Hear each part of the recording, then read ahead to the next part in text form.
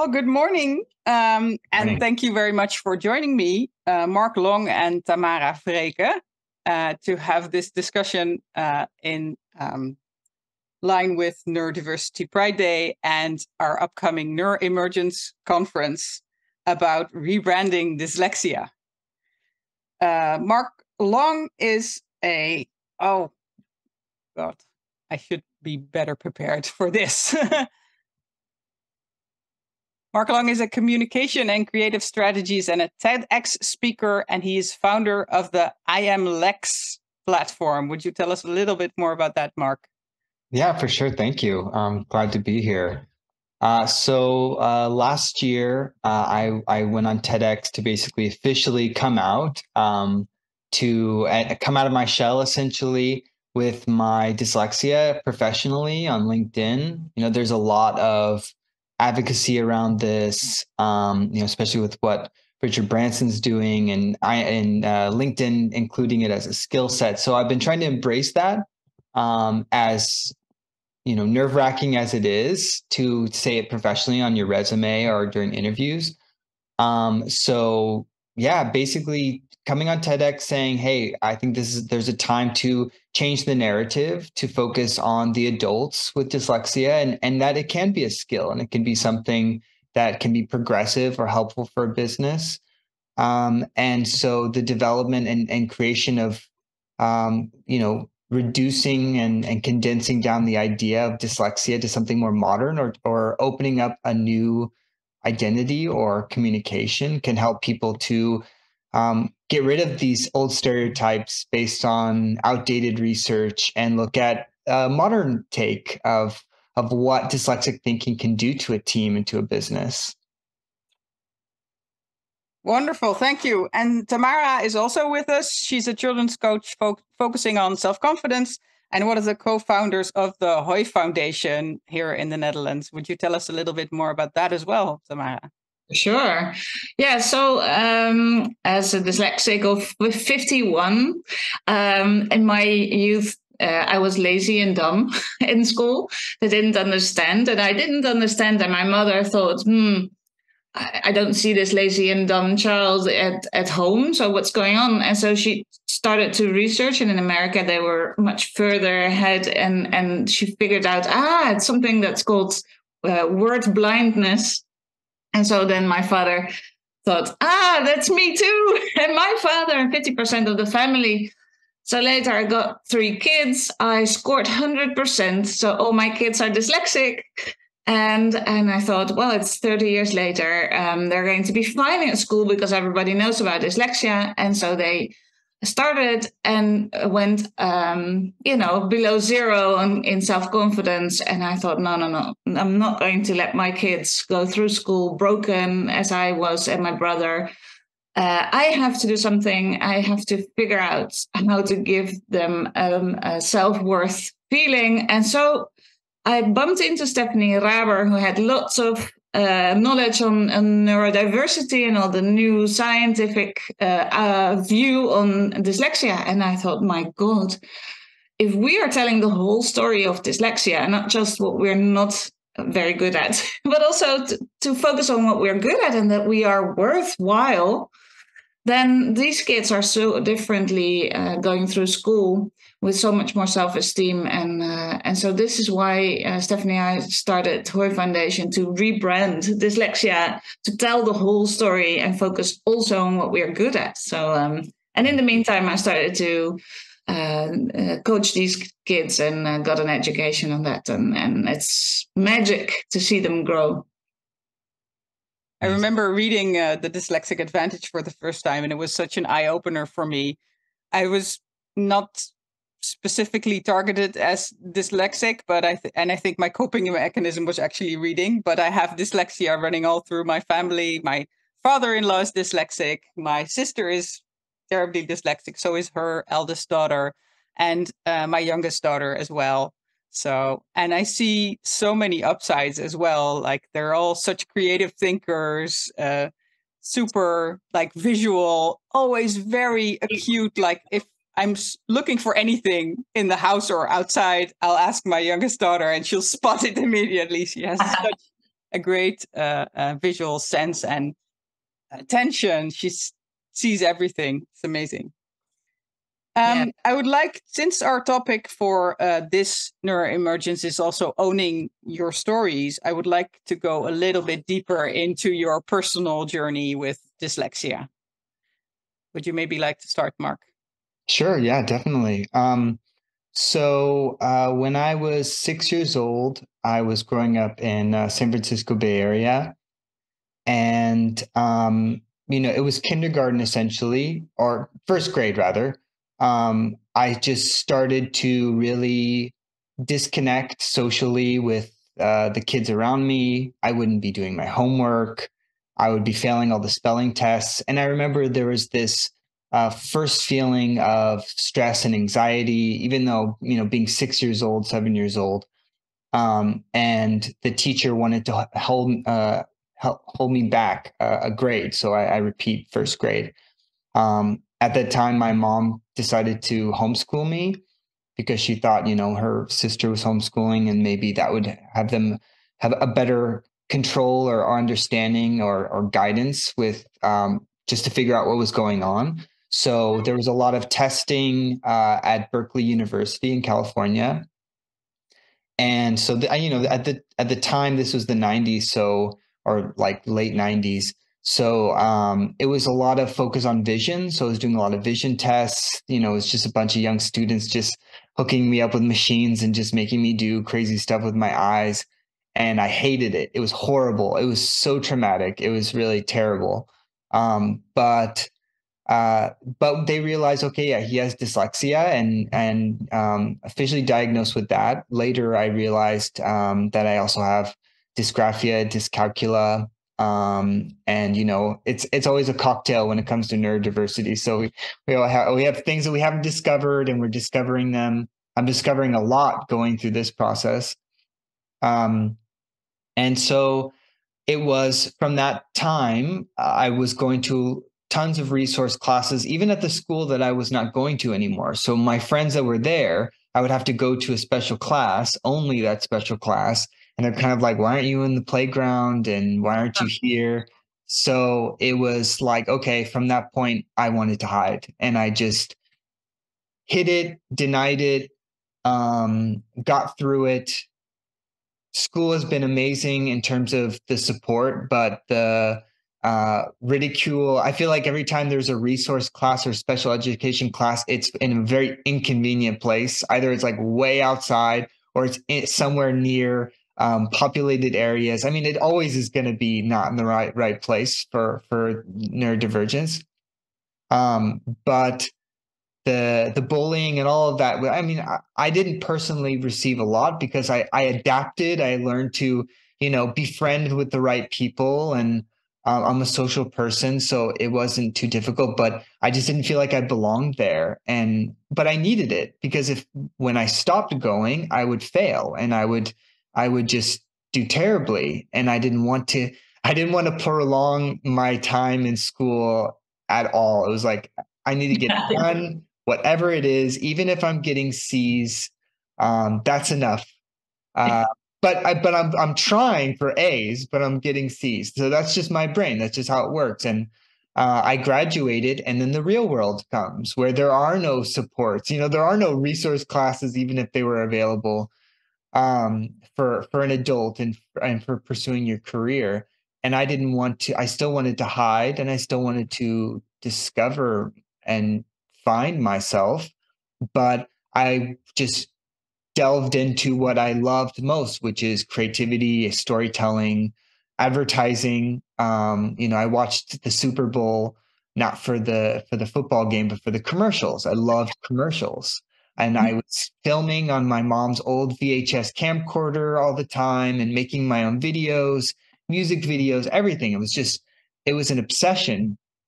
She also was walking around with this VHS influencing me, filming everything. We have millions of home videos. So it was a real beginnings of creating content, essentially. I was already creating content before content was something.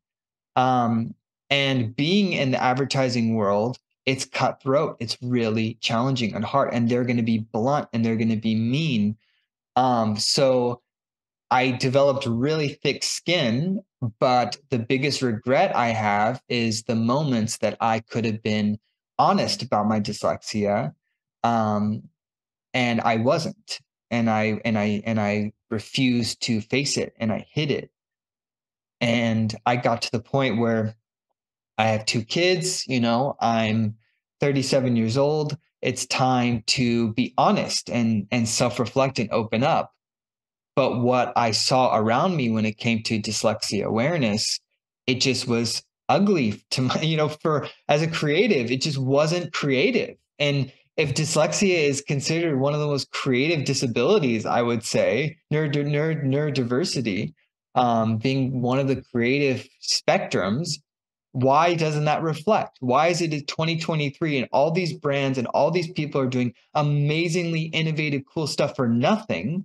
No purpose, really. Sure, a lot for just the opposite of progress.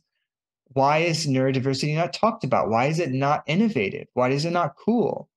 And I thought, okay, what's the problem? The word is the problem. The problem is that everybody thinks they know what dyslexia is, and we can't even spell dyslexia. And this is where I was like, okay, I can't even spell my own disability. That's crazy.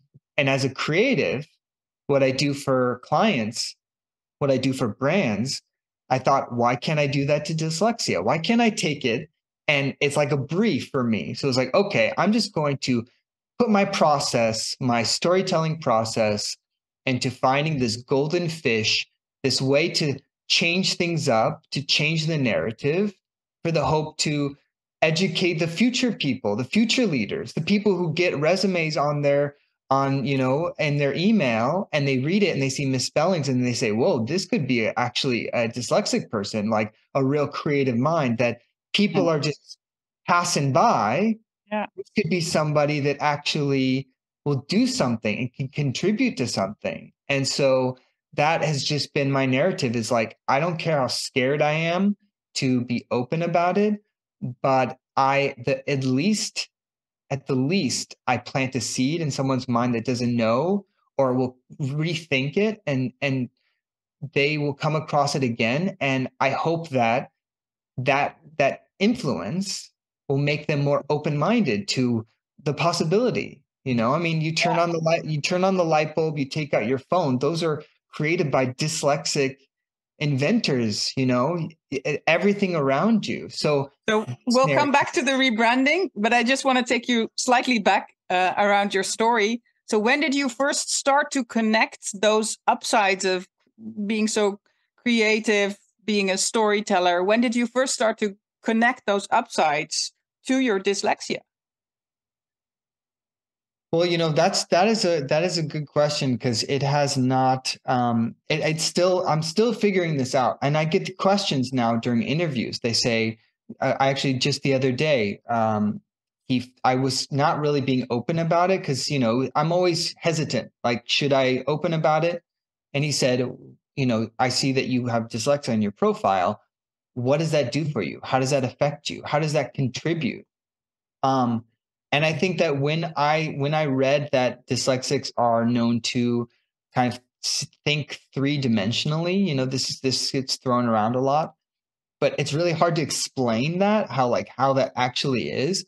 And I think that has been, when I read that and when I thought about my process, how I'm really looking at each project, how I will be able to see like a bigger picture. Sure, the small little components, like when I have to write a post, that's so difficult, but like to understand how it holistically works and how it progresses. I mean, this definitely happened after school when I started realizing this, but I think that has been one of the biggest connections.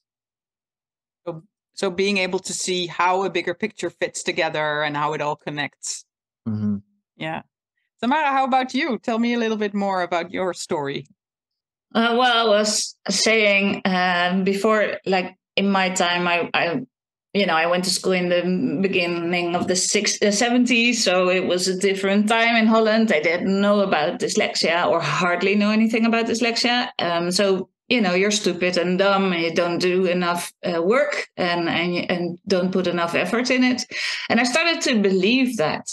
Although my mom was, no, that's not true. And there's something else going on. You start to believe it. And I always try to explain it like I feel this attic in my head, this, but I don't know where the stairs are. Like, I can't reach it. I know I am kind of capable, but I don't know how to find it. And so I felt misplaced, like Mark. And I was a very introvert child, a very scared child. And now, if you know me, I'm extrovert. I talk to everybody. I don't care, So I wasn't myself. I really, as a young child, even before I started to read and write, I knew there was something different. I didn't fit in.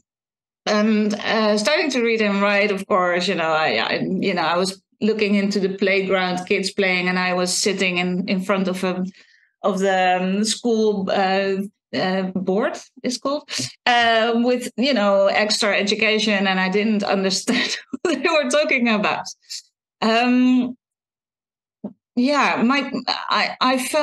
I really felt stupid, and I really wondered what would I be doing in life later. So I thought, I'm going to be a mom. At least I can be a mom, So if people would ask me, what do you want to do later in life? I said, a mother.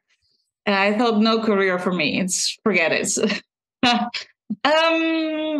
After school, I started to work, and I realized, this is a place that I can do better in.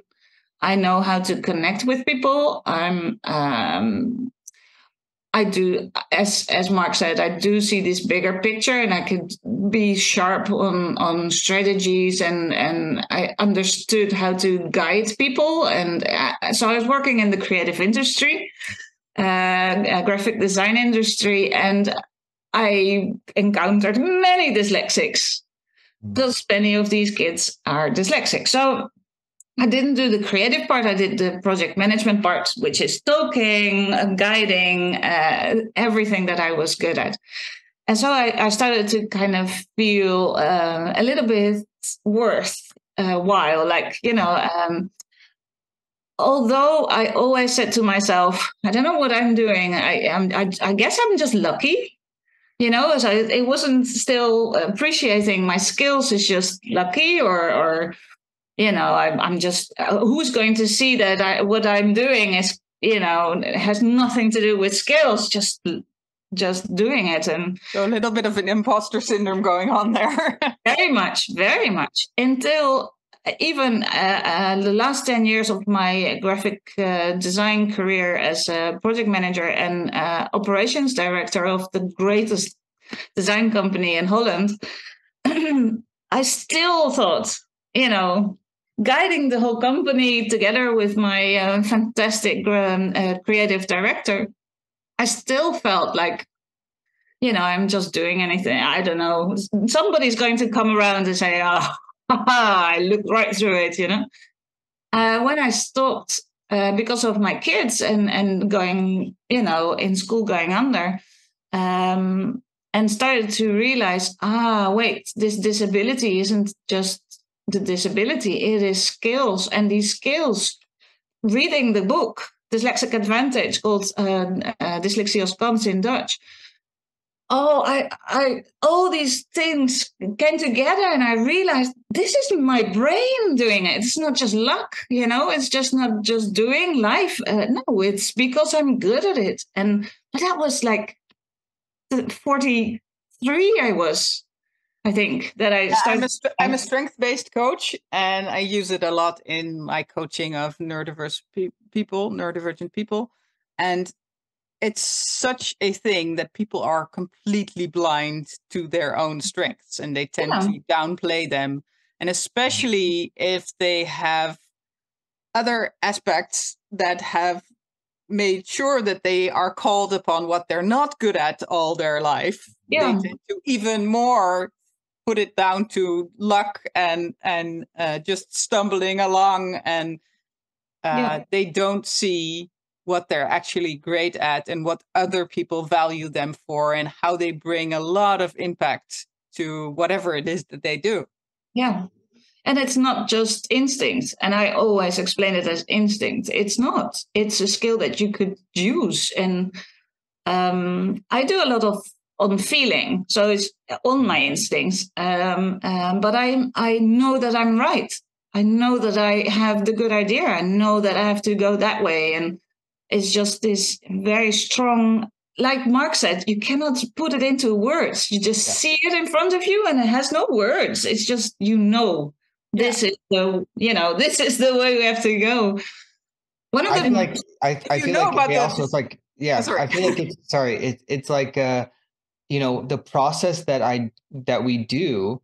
I feel like we know it's right. Like you're saying, we know it's right. We know we have it. It's there. Sometimes to achieve it is the hardest part, but sometimes people can't understand the process, or they ridicule, or they think like, oh, like this is, I don't want to say weird, but like, maybe they think like, I wouldn't do it like this, or that's wrong. This is the thing that I would get is like, no, that process is wrong. But I'm like, no, it's right. Like we have to do it this way, or I have to do it this way. And I hope I can explain it to you, Yeah. Very, I see that a lot. It's very hard, I think, to explain that, because being able to see that process is a function of how your neurology is different. And that was one of the most eye-opening things I encountered in the book, The Dyslexic Advantage, is this explanation of how the brain structure is actually different, and there are less connections between the various brain areas and inside the various brain areas in these stacks of neurons that we have. Mm-hmm. And there are way more connections in dyslexics between the various brain areas.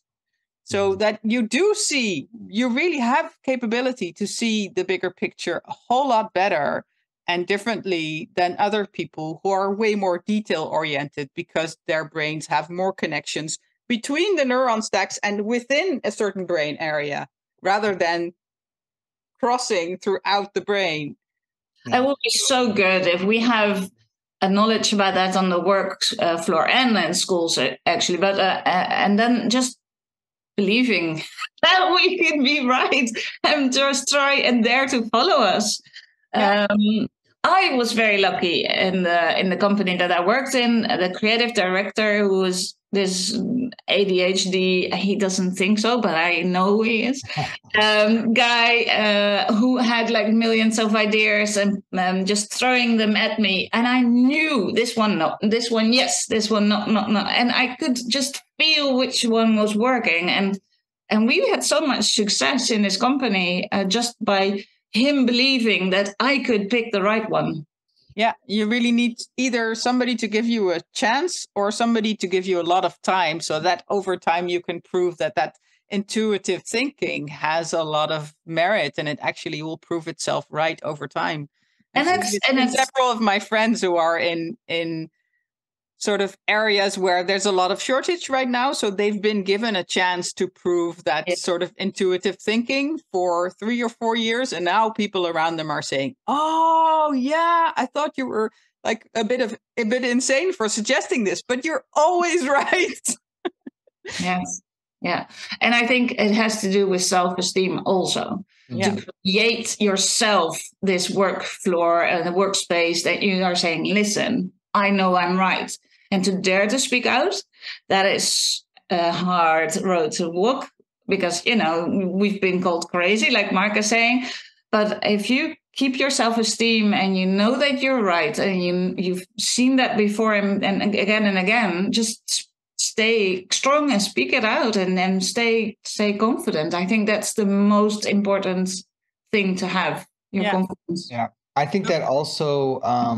there is this level of confidence that you need to have with, like, okay, trying to get the idea. I think honesty to the people around you. This is the next kind of element. It's like, okay, I have the confidence. I know that I have a good head on my shoulders, and I'm looking at this, I believe, as the right way.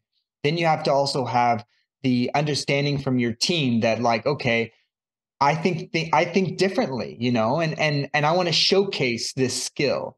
Yeah. Again, you have to also be ready that it may not be perfect. and this confidence and this openness, but there also needs to be this element of, I know that I have difficulty sometimes taking criticism. I know that in this industry, especially creative industry, you have to learn to take the criticism as constructive and something that you can work with, and to not let it, I've been there too many times where I think I'm right and I think that I have the right direction, but they have a good point, and taking that in and not being too hard on myself, but moving on, I think is one of, if not the most important element that I've been trying to learn. This endurance, I guess I've been, calling it, or having the thick skin and not taking things so personally when you are not right. But the thing is, failing is something that we do a lot in school. Yeah. And we've been told that through failing you learn, but we haven't got that experience. It's true. We got low grades after making many mistakes, and we do our best and then still low grades, and nobody's feeling that all these making mistakes is letting you grow because you're failing all the time. So I think as soon as we get criticism, we go into that old feeling of, it has no point. It's just this horrible feeling of failing. And we've had it too. It's like what Nicholson says, it's this abscess in our brains. And I think if you go through school with more confidence and understanding that this failing that we do in school is logical, it's like, duh, I'm dyslexic. I'm supposed to make many mistakes and have no bad feeling in making mistakes, and do feel like it's growing, and I have to train my brain to do the best reading and writing that I can get out of me without comparing to the rest, because there's no point. Then I hope that, and that's also knowledge about your brain, that in later life, when you have encountered criticism, what we all have, we take it as you're saying, like a process of, do I do something with this criticism, or are they right? And to get this healthy way of dealing with it instead of and it's a tornado in your head. It's just like you get stuck. And I think this is where a lot of the anxiety and the depression, because we get stuck in this hole where we can't stop thinking about something that doesn't even really matter sometimes. Something that we should easily get over. But I love what you're saying, how it is a bit of this, like, trauma from childhood, this failing in school and not having this progress. I love that. I haven't even thought about that kind of direction. And this is why I always question why there's go red for dyslexia when red is associated with like bad marks. I never really understood that. So I'm just saying that, but that's why I always thought, I don't want to see red marks. The red marks actually create this anxiety, this trauma, surfacing this trauma. But anyways, I love that point. At the risk of then triggering the trauma a little bit, I wanted to speak with you about this concept of rebranding. It's been an ongoing discussion, I think, in the wider neurodiversity movement as well. There's been proposals to rename ADHD, to get rid of disorder in autism and in ADHD and how it's named. And on the surface, you might say, oh, how superficial this language policing, like, why does it matter? But knowing both of you, like, I know that you have deeply thought about how this connects to changing the experience for dyslexic kids and adults in the future. So tell me a little bit more about how you landed on the concept of rebranding and why it matters. Who do you want to start talking? Whoever feels like starting first. Why don't you go, Tamara? Okay. Well, it was like the first meeting with Stephanie, my co-founder.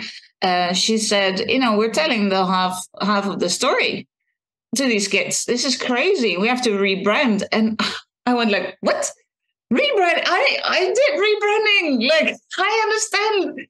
And it connected so well in my brain, because I thought, if we are telling these kids, like I said before, it's logical that in school that is made for the bigger group that we aren't made of, that we are failing, and that we have these experiences in schools because of our difference in our brains. And everybody's bad at something and everybody's good at another thing. And so why aren't we telling the whole story? So for me, it was, if we are telling this whole story of dyslexia, the children will go through school in a different way. The teachers will approach these kids in a different way. The kids around them will, and the parents, everybody will see it differently.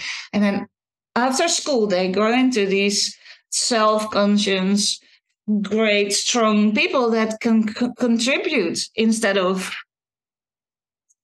being stuck, And so for me, it was completely logical to do it. Like an instinct again, like this is the way to go. Of course, with many bumps in the road and of non-believers. But on the other hand, every dyslexic person, child or grown-up that we talk to about their strengths recognized some of them. Everybody. Mm-hmm. And so it strengthens my idea of going ahead, because we are the voice of these kids and these parents and these dyslexics all over Holland and all over the world. So I feel we need to tell the whole story to have this solution on all the troubles that the dyslexics have.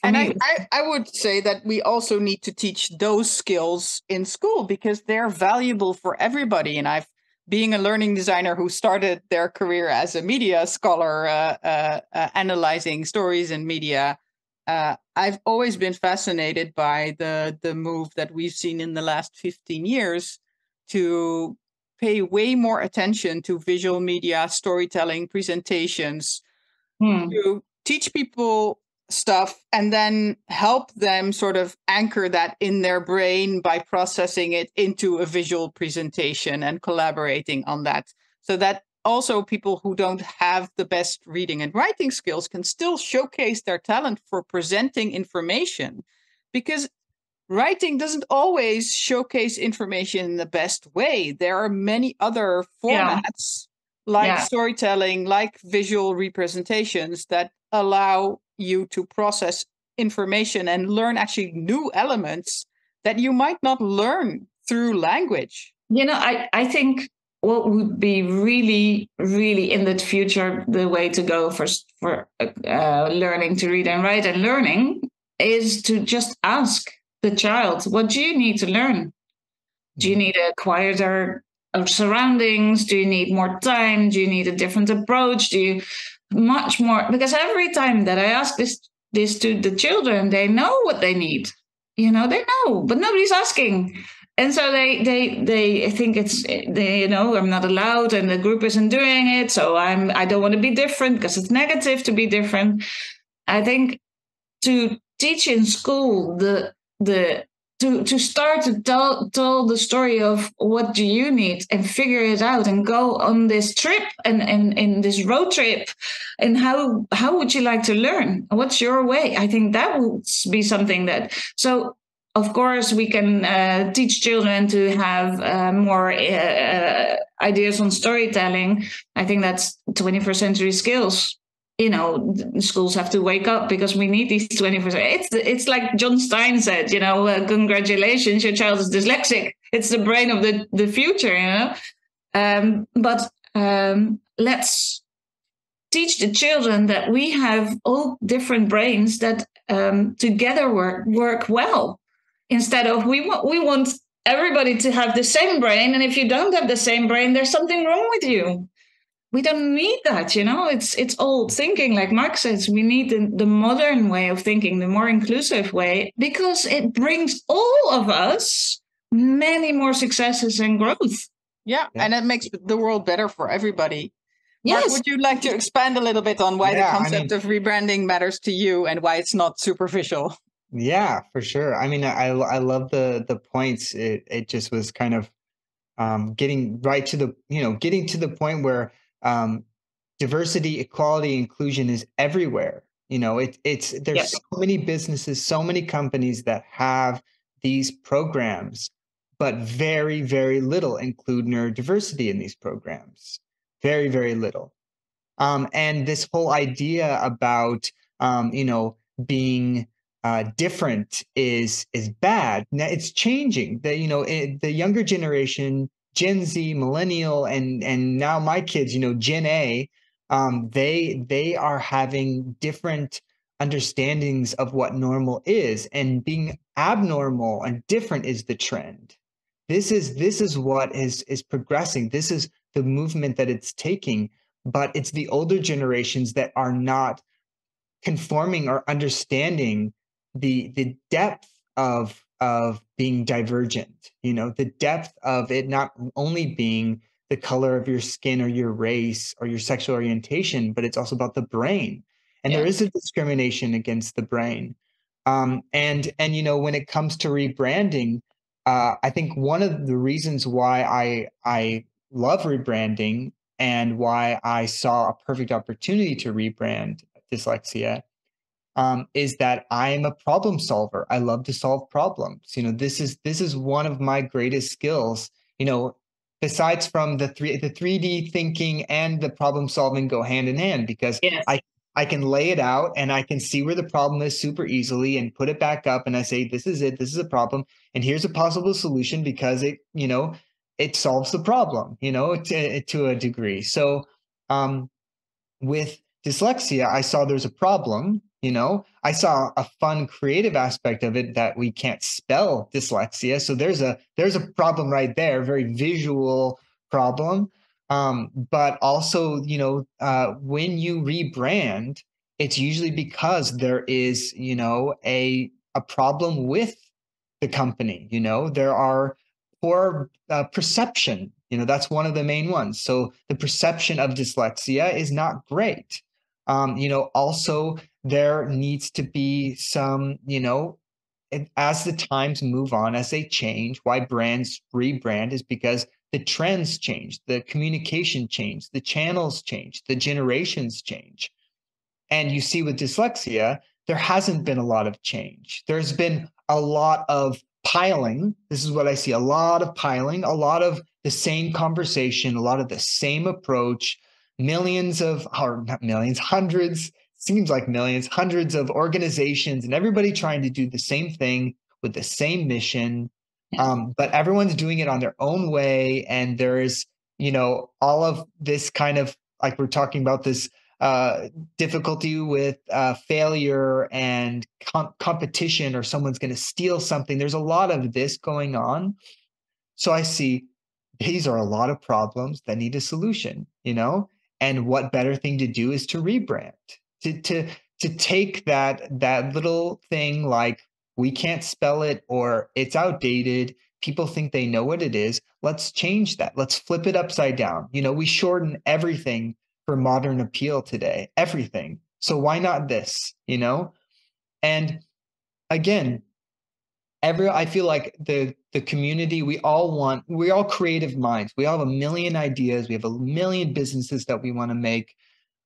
We just don't know how to achieve it, or maybe we don't have that confidence or that collection as a community to achieve it together. And I think that this was one element where it's like, okay, so we have the problem, which we rebrand. Let's, change the name. Let's flip it upside down. Let's do something different, atypical kind of approach. But also let's bring the problem of us being separated but having the same mission. Let's bring us together. Let's work on things together and collaborate together and share our ideas and our thoughts, and not be afraid, to open up and to showcase that. And so a part of rebranding is also changing identity. It's an identity change, and I put that on myself as well. It's like I want to change the identity and the narrative so that I can be open about it and not be afraid about it. And hopefully that rebranding of my identity as a dyslexic will help to change the behavior of the audience, which is the whole point, to get their behavior change, their awareness, their new perceptions, their inspiration. And hopefully that will shift the paradigm so that when, people are faced with a neurodivergent person or a dyslexic person that maybe isn't open about it, they can recognize the signs, they can see the importance of that, and there can be some progress so that finally our kids who are, could be or are neurodivergent have a better experience and a better transition into the working world. I love it. I love how you're, again, seeing the big picture and connecting the dots on a couple of like really influential areas around this, because the stigma, in part, it's not true. But of course, in part, it connects to the things that are, in fact, difficult about having dyslexia in a world where reading and writing is seen as such an important fundamental skill that is everywhere. Mm-hmm. And you're also saying, like, but this leaves out part of the picture. If we only focus on what people can't do with a certain brain type, then we're leaving out what they actually can do because of their brain type. And that can be really fundamental to changing things in the world for the better. And by sort of lifting or lightening or correcting the stigma into a more complete picture, we are also allowing people to step out, own their dyslexia, which means they get to be open, they get to be seen by other dyslexics. Then we can connect, we can collaborate, we can work on how to actually tap into the dyslexic strengths and make sure that also employers know about these. They'll hire people if they're looking for those types of strengths, and they'll be willing to accommodate them in the workplace. And they'll be willing to invest in better communication between different neurotypes in the workplace, because they know if we all work together, we get an even more complete picture of reality, which means we're better at problem solving. Yeah, exactly. Because we also need those detail-oriented people who like put all of the dots on the I's and correct the spelling errors to make the thing perfect. Yeah. I think that's a thing when we started, and we like Made by Dyslexia is very much out there going, we're extraordinary and it's fantastic. And it isn't always fantastic. It's sometimes really, really irritatingly shit to be dyslexic, right? In the world that isn't much of the time dyslexic. So I think to put us above others is not my idea of changing our view on labels. I think it's really, like you're saying, Saskia, it's about completing the whole, everybody having the feeling that they're worthwhile. There's something that they're there and they're good at, and this brain is on this earth for something, and everybody's brain is. So I think that's really fantastic, Mark, what you're doing, and it's interesting because I have since a month a youth board, a children's board in the company, in the foundation, which is interesting, and that's what they said. Why is this such a difficult word? This is crazy. We have to change the word. And I'm saying, well, there's, we have this different word and maybe we should have a look into it. On the other hand, I'm thinking we've been working 30 years in Holland to get this on the table, this word, to get help. And we need this help, right? So if we leave that behind, I'm fearful. Because then the help isn't there in schools. If we change and I know we have to change the narrative, but is it also the word, which is very interesting to think about.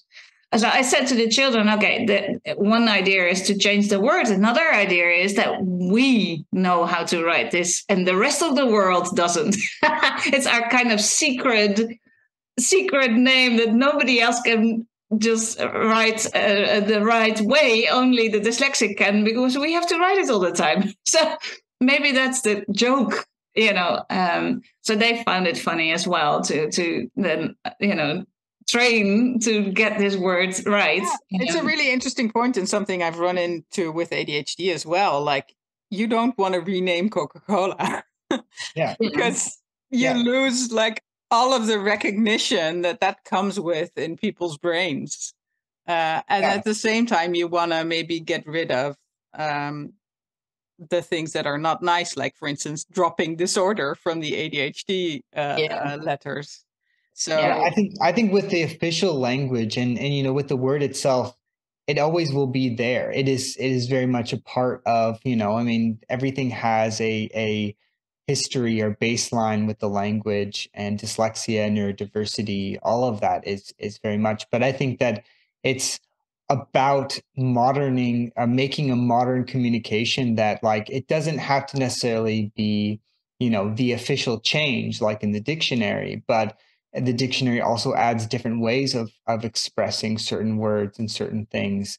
And I think one reason why I'm trying a name change, or at least, a part of that is to see, and I have seen how people are like, well, what is Lex? Like, they don't already are like, oh, dyslexia, boom. I instantly am thinking about all the stereotypical outdated things that I remember of it. Like, oh, you can't read and you spell backwards, which is what I hear. Mm-hmm. But with Lex, it's like, well, I get into a way of explaining to them, and I think it can resonate with boosting the confidence for the younger generation, because it's making it kind of cool. It's bringing a cool element to it. It's not rewriting history, but it is being progressive and moving the narrative to a more modern language, which is what a lot of these kids relate to and can understand. But to the fact of the word neurodiversity, I think it's a very scary word for businesses. Like, it is a frightening word. They don't know what it is. They think this is going to cost us so much money. This is going to affect the productivity of the team. What does this person mean in neurodiversity? Oh, Tourette's, autism. Oh my God, what is that? Can we have an autistic person? This is the narratives I get when I talk to people who know nothing about neurodiversity, don't even know what the word is. And their first instinct is like, whoa, that's scary. So how do we make it not scary? How can we not, be changing anything, but changing the communication around it? Yeah. So that brings me to my closing question on the topic of rebranding, is that a big part of rebranding is, of course, also creating a slogan or a catchphrase. So how would you, and we don't have to land on the definitive answer here. I just like to be a little like in the brainstorming, spitballing phase with you a little. If you would have to write a slogan or a catchphrase for what is your mission or your call to action around this for you personally, how would you phrase it? Mark, you go. I have to do it in Dutch and then in English, and oh my God.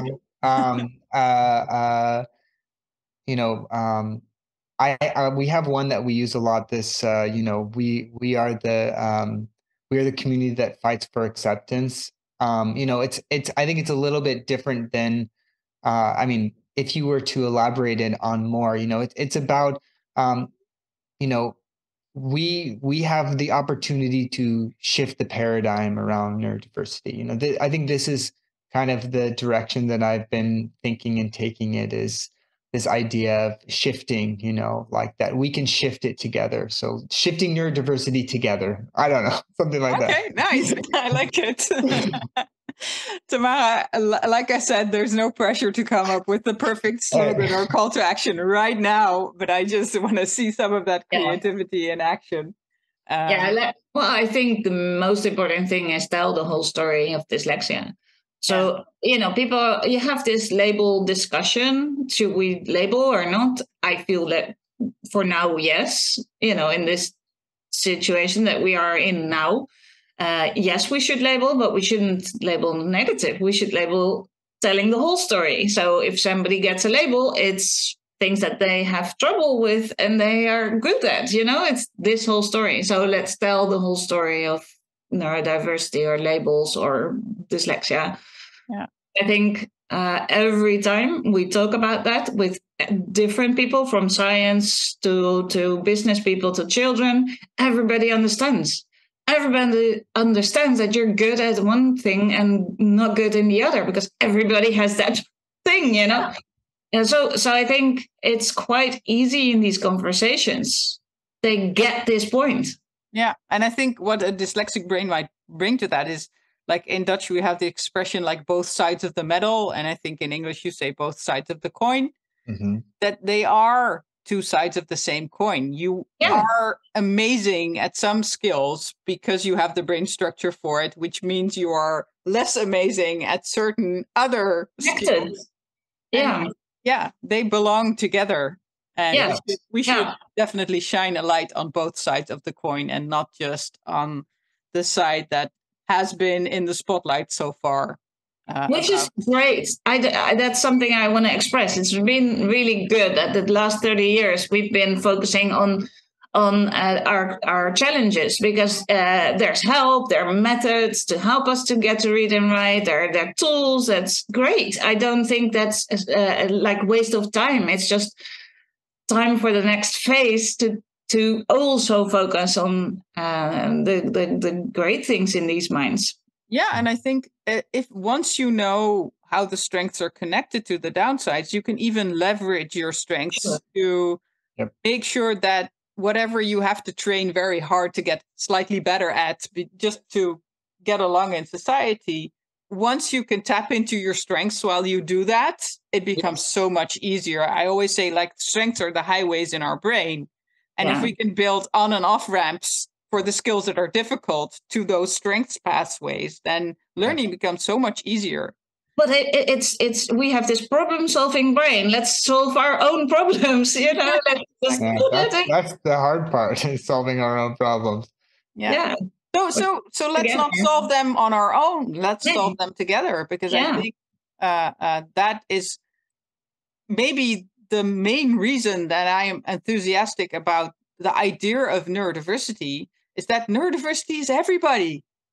Yeah. So if we could just be open about how diverse brains are, we can support each other. Yeah, that's it. So finally, I would like to give you the opportunity to sort of showcase, if people want to learn more about your work, potentially might want to collaborate with you, where do they go to find you? Yeah, perfect. Thank you. So after I opened up and did the TEDx last year, the TEDx is TEDx UNYP, and the title is Rebranding Dyslexia, I Am Lex. So you can find that on YouTube. I also created a website. It's www.im-lex.com. And we have a lot of resources there. You can get in contact with us. At this moment, we're trying to just link up and connect with as many creative thinkers and people. And the hope is to really create a nice channel for the modern communication around dyslexia.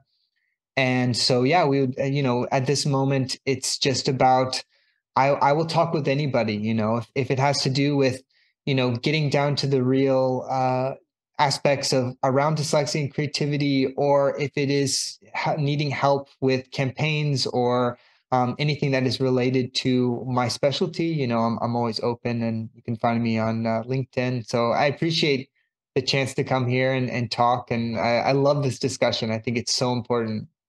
Thank you so much for sharing. Tamara, how about you? Where can people find you? So the URL is hoi, which is, you can see it in my 3-dimensional logo. Slash, no, it's the little, dash foundation.nl. And we are focused like 80% on education. So we have masterclasses for schools, but we have masterclasses for businesses as well. We have, I do myself the children coaching, purely on the strength-based side of things to discover your strengths and put them into practice and let your self-esteem grow. We have the Week of Dyslexia brought into Holland since a few years. And this year it's going to be huge. We have 6 different things in the first week of October to go to have free webinars to see. 6th edition this year, right? Yes, I think so. You're right. Yeah. Wow. Yeah, and for the kids, which is the most fun to do, is the Happy Dyslexic Festival. Last year there were 324 kids and parents there, and it's so much fun because they suddenly connect together, look around, and see that they're not alone. There are many of us, and just try to discover their strengths and give them a self-esteem boost. So weekvandyslexie.nl of weekvandyslexie.nl. And what else? Yeah. I might want to showcase your co-founder, Stephanie Raber, who I was presenting with at an event just a couple of weeks ago, me covering ADHD, her covering dyslexia, who's also a partner in the new Neurodiversity in Business and the Netherlands initiative. So also, if you're looking for a speaker on a more adult or for a workplace, she would be an amazing person to approach, I think. For sure. Definitely.